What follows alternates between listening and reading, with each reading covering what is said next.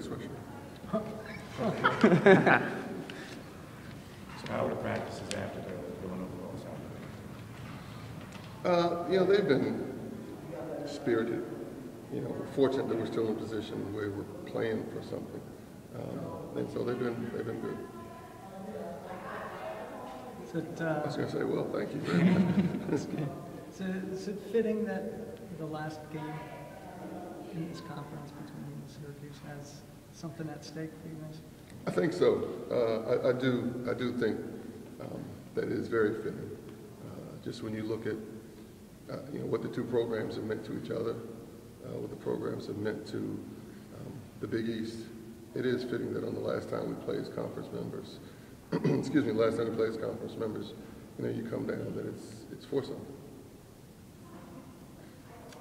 Things this rivalry has meant to you over this year is obviously the big focus is tomorrow's. But as you're preparing for this game, I'm sure things are jumping in your ear about games of years past and the like. Okay, so what's the question? The question is things this rivalry has meant to you over the years. It's been a lot, and most of my memories are that as a fan, who literally grew up with the Big East, who grew up with this rivalry. You guys should, I'm going to come back, you guys should interview the gentleman over there who's been a part of much more of this rivalry than I have, and been intimately involved in some of the more heated moments associated with this rivalry. But, as a fan growing up, you grow up with the Big East, you grow up with Syracuse, Georgetown. You go back to, and I remember, watching Marty Head, Louis Orr, Roosevelt, Bowie, those teams going against John Durham, Craig Shelton, on through tomorrow. And so it's been special. Now, you guys have heard me say over and over again that intercollegiate athletics is going through an evolution, which we are, and change is here.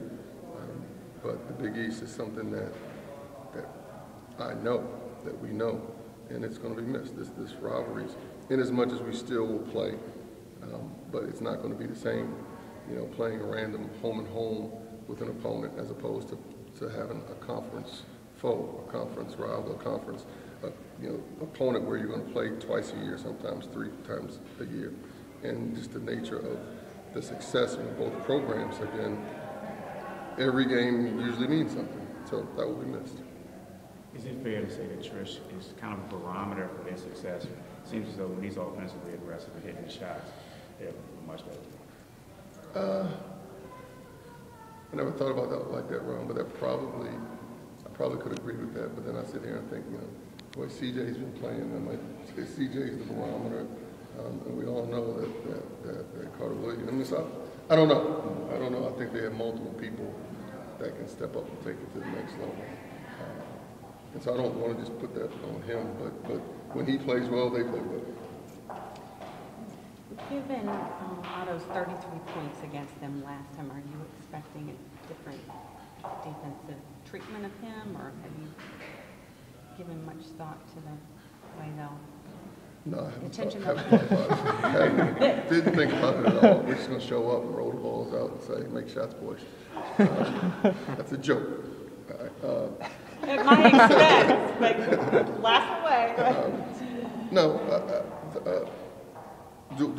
Am I sitting here saying, hey, Otto go get 33 again?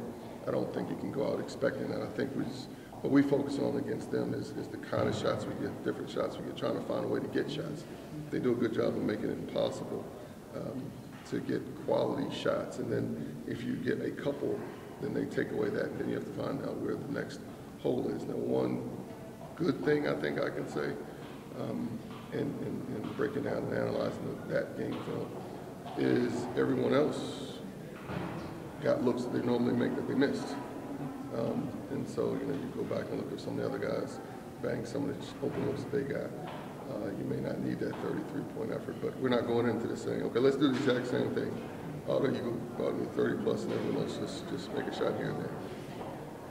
One guy that might have been off their radar for sure would be on it now, be Jabril Williams. I thought he played very well. Do you expect him to trigger your offense as much as he did the last game this time around?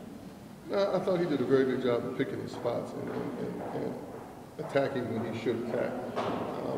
And so, he played, as you indicated, very well against him the last game. But in spite of addition to Otto's points, what Jabril's contributions and Moses' contributions were the keys to that win up there. And so, we'll see. We'll see what happens tomorrow. You never want to lose, of course, but does that Villanova loss, did it make it easier in any way or help you from a coaching perspective getting guys' ears? Or... No, not at all. I'm not one that thinks that losing helps.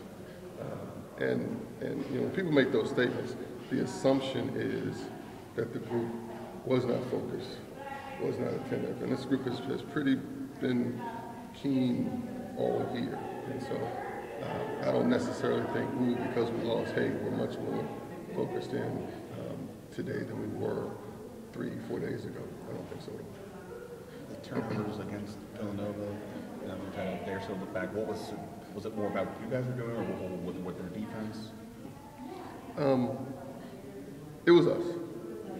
It was us. I mean, we the 22 turnovers was an inordinate amount for us. But you turn the ball over when you get the slap and held and push and the refs aren't called. You held them to Don't write that.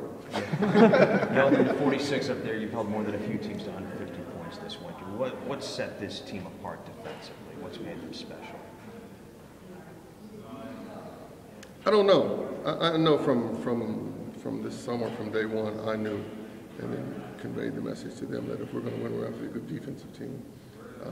And I think that the guys immediately bought in. I think that they have done a very good job on most nights, and hopefully tomorrow's no exception, of helping each other, understanding. A lot of times as a defender, I can get locked into, I'm guarding you and I have to stop you and I forget about everything else that's going on. But I think our guys have done a good job of helping each other in all areas of defense. And we've been pretty successful most of the year, most nights. We had a few hiccups, but most nights we've been pretty good. What would it mean to you to win the regular season title? A lot. Left? Anything added knowing that you're leaving for the new Big East next year? Anything added? I mean, is it put more? More special. Absolutely. This is, Georgetown Syracuse is a big game anytime, any regular season. All right.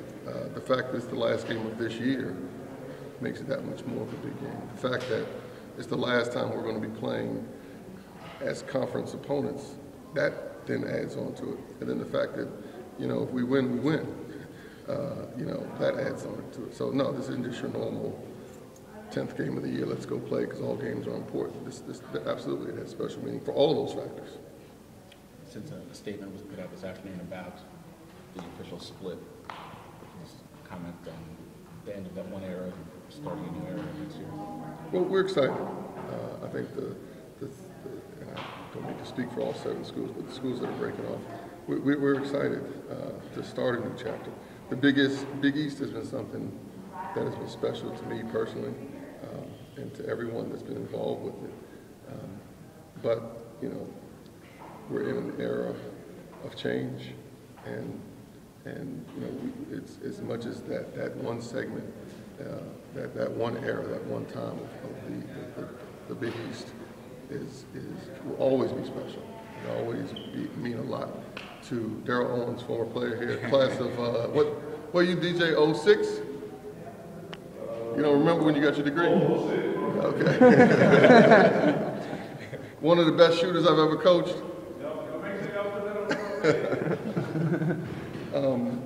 And those memories and that time is special. But it's time for change. Speaking of old players, how much have they contacted you about not only this game, but changing in the Big East? Do they contact the players? Some come. Yes, both. One. Did Max give you the wrong time? Why you didn't give me a time? Damn it, Max. I need to know. Darn it, Max. What were you saying? What was the question? I'm sorry. Have the alumni, have the ex-players, have they contacted you and the guys about ending the rivalry, league changing? Well, I'll say this. I got to think that with 35,000 plus don't. I think Boeheim probably had a lot easier job of accommodating ticket requests than I'm having for tomorrow. But yes, absolutely. I mean, a lot. He's in town for the game. A lot of players that are coming in town. He's in town. Brandon Bowman. Several people from his team.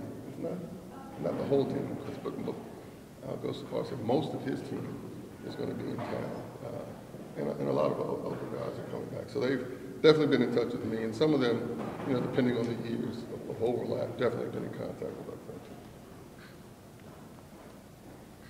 Coach, we have a radio interview you got to get to.